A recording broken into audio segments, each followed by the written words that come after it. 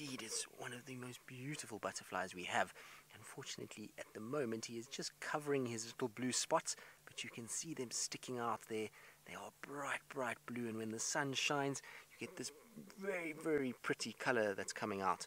Now, this is called a blue pansy butterfly, and this is the daddy butterfly. And the reason why he's sitting like that, with his bright blue spots that are open and out and with the white on his wings, is to try and attract the mommy butterfly, who is around here somewhere. I saw her earlier, but she seems to have fluttered off somewhere and flown away, which means that he hasn't done a very good job. Now, if there was a predator around, you would think that this coloration would be really silly, because then the predator can see this butterfly like we can, out in the open with lots of bright colors. But this butterfly is very clever. If a predator arrives, it will fold its wings up, and when its wings fold up, it then is the color of the sand. So it's got like a brown coloration underneath the wing, which will match that sand, and that butterfly will then be very, very, very camouflaged, and it'll be very difficult for any predator to find it. So it's a very, very clever butterfly indeed.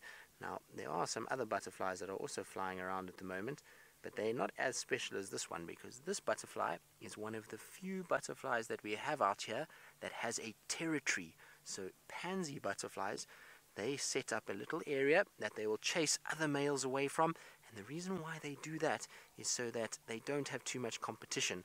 Now, unfortunately, he's just flown up onto the little plant there. There we go. And you can see, look at how beautiful those blues are. And you can see as he flaps, then the color catches them and they become more blue as the wing goes down. Isn't that amazing? So it's reflecting the light, much like what we were talking about with the bird that we had earlier. Now look underneath the wing. Remember I was saying it's brown, almost like the sand? So you can imagine if that butterfly was sitting on the sand now, it would be really, really, really well camouflaged and would be very difficult for us to see. So it only shows its wings when it's trying to find the female, who unfortunately, like I say, flew off. But isn't that spectacular? What a beautiful, beautiful butterfly. And we don't actually see the blue pansy that much. Most of the pansies that we see here are the yellow pansy.